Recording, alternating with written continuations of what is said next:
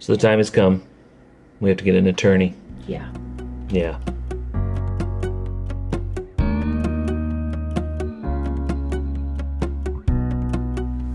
Good morning. I'll get you all ready. You can do your hair and you'll be set to go for a big day. Abby got upset as soon as we pulled in the parking garage. Not all parking garages are for doctor's office, though. We're not going to the doctor. We are here to sign paperwork, sweet girl, so we can take care of you. See, they have a couch, and you got candy from the lady at the front counter. Cool place, huh? Good here? I can do that stuff too. It's not the doctor. It's not the doctor. It's the opposite. Pretty quick and painless. Not painless necessarily. We'll talk about that. But easy. Yeah. 4 signatures in total? 3 signatures? Yeah, not bad. Was it easy for you? And you got a water. That was nice, huh? They always give you water or coffee. Yeah, but it's a given. You were saying water, and then he gave you water. You didn't want it. All done. Good job. You got your water. You gonna push a button? We're going down. Down. There you go. So it was quick, but it wasn't painless, because that pain comes in the form of, you are by taking over guardianship, you are also essentially taking away a lot of a person's rights, rights that we all have. A right to vote, for example, a right to make medical decisions for themselves, or even financial decisions for themselves. Like it's a heavy thing. It's a very heavy thing, and our attorney did talk about that. This is part of it as well. So that was the not easy to hear part. It's like another one of those times where you just kind of have this daily reminder of the things that are taken away because of disability. So that's tough. And all the paperwork is written in legal jargon, which doesn't care about your feelings. So it's tough to read.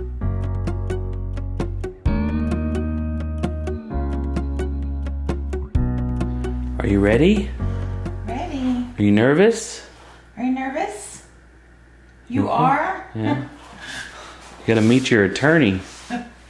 Today, the attorney that represents Abigail, so a different attorney from ours, is coming to the house. I don't know if it's customary to come to the house. I assume it's a good place to meet because I get to see, since she's representing Abigail in her best interests. Right. It's good to see where she would be living with us having guardianship. Right. So kind of makes sense, but yeah, and to see her in her natural environment so that she's not nervous or sure. Yep, she's on her way here. Are you nervous, Mom? I'm always nervous when, are we good parents? I feel like I'm doing okay. I put on a shirt with buttons, so I feel like I'm ready.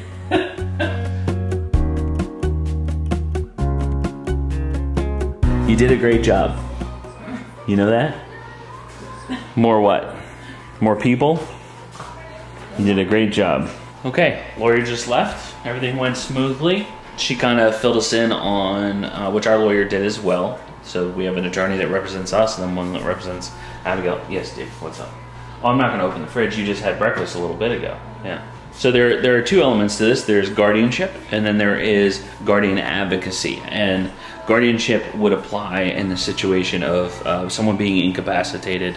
It could be an elderly person with severe dementia, or someone who is physically incapable of, like maybe someone in a coma, that kind of situation. That would be guardianship. Guardianship requires a lot more. There's a lot more involved in it. Guardian advocacy, we are still Abigail's guardian, but it is a different process. They can kind of come in and just view Abigail and make it her lawyer can make it a determination on whether she wants to not allow us to be guardians, or she does think it's okay for us to be guardians. So that's basically how that goes. Okay, so the next step is the court proceedings. Right. Well, I was gonna say, because she's gonna meet with well, she just calls our lawyer, Yeah. and says, okay, I met Abigail and I'll represent her. And then they'll file the paperwork with, I mean, they've already filed paperwork, so then they get like the court. Yeah. So then they get a date. So we have 2 judges here. One is in person and one does Zoom. We got the Zoom attorney or judge, which is cool. And it's a 15-minute Yeah, procedure. 15 minutes is what she said. There is a money aspect to it where a finances aspect to it. Like the attorney will ask you, you know, do they have an income? Will they be getting an income? That kind of thing, because you'll have to report that as well. You're required to report, you know, documents stating like this is where the money went, basically. Right.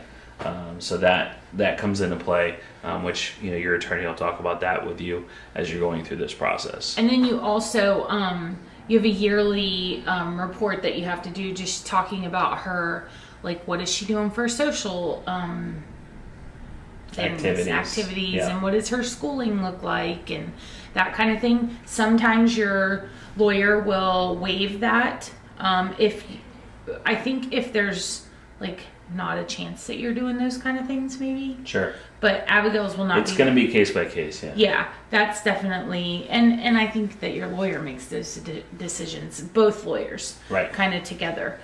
So we'll just have our lawyer kind of on retainer, basically, and he'll just do that for us every year. Yeah.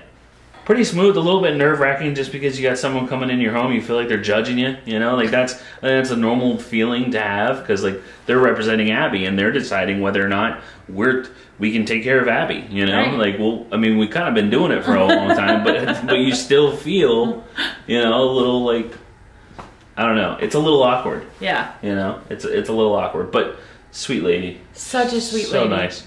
And she does both sides, so she doesn't just represent Abigail, she also represents families. So that was kind of cool. Not us. You have to have separate attorneys, obviously. Right. But yeah, she has been on both sides of that aisle. So. And I know that I saw some comments that you don't have to have an attorney for this. In Florida, as far as I know, you do. Yeah. So I don't know. Like an attorney to represent Ab?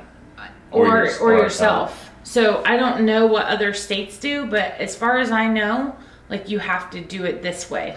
And we at the end of the video, we will give you the full dollar amount, what it costs. I know there's going to be a range and it's going to vary, but we'll tell you, you know, everything that it costs between our attorney, her attorney, court proceedings, all that stuff. Right. And there's always programs in your area, so make sure you look that up.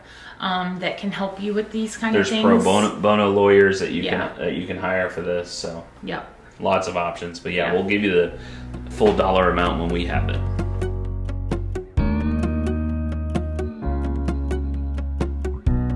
We're getting ready for our is it called a trial? A hearing? It's a hearing.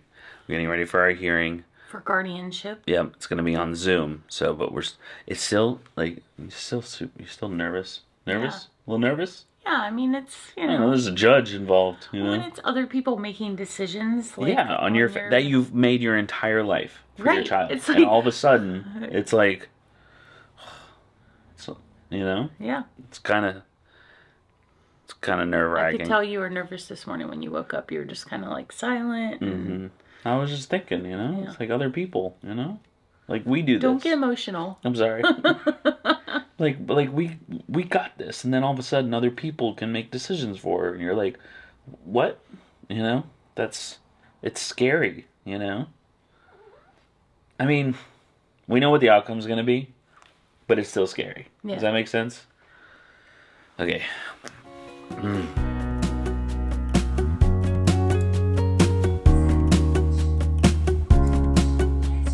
Well, that was painless. Our attorney told us like 15 minutes is what it would take. It took like 7 minutes. Really easy. And we officially have guardianship of Abigail. So that was not bad at all. Not even a little bit. The judge is very candid. And that was our judge. You know, I don't know how official they have to be in that kind of thing. Because you just have, like we said before, you know, our attorney is working towards our best interest as parents, but also Abigail's, and then Abigail's attorney is working as Abigail's best interest. Yeah. Or for Abigail's best interest. So everybody is for Abby. You know what I mean? Right. So it's kind of, and the judge. So pretty easy. Anything else on the hearing? I don't think so. Simple, right? Yeah. Simple.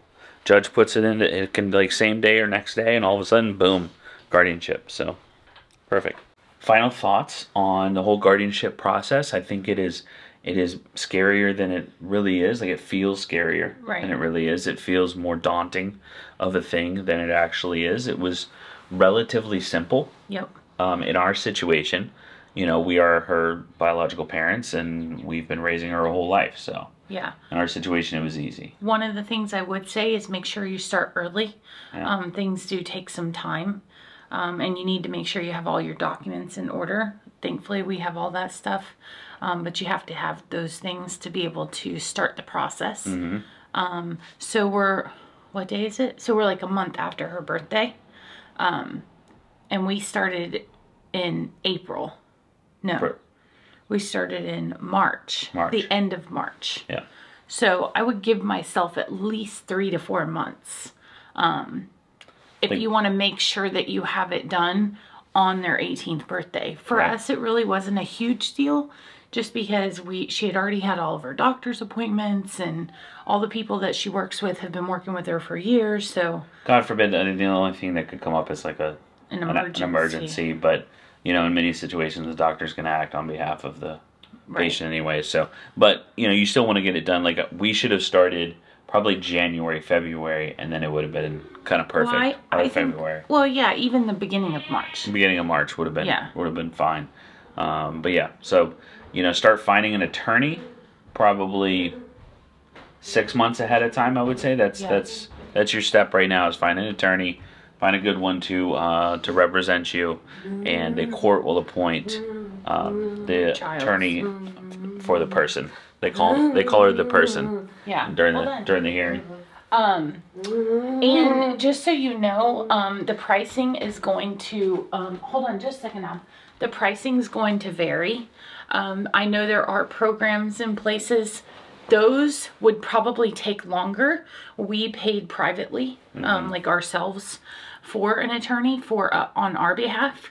So if you're trying to use like any kind of help, I know here, and I'm sure everywhere, the ARC has people that can do this for you for way less money, but it would take longer. Right. So, there is financial assistance, but start that even sooner. Yes. Because there's approval for the financial assistance as well. So, and for those who were wondering, like, we ended up paying about $4,000 in total. In total, but that doesn't count her attorney. We haven't received the bill for that yet. Right. So it may be more around $5,000. Well, ours was $3,500. Ours was a little over I thought ours was $4,000. Ours was $4,000 total. We just got an updated bill. Agree to disagree. Okay. Well, if we got an updated bill, then that's what it is. Yeah. Hey, what's up? Are we all done? Come with you? Okay. We gotta go. See you guys later. Bye. Bye. Good luck.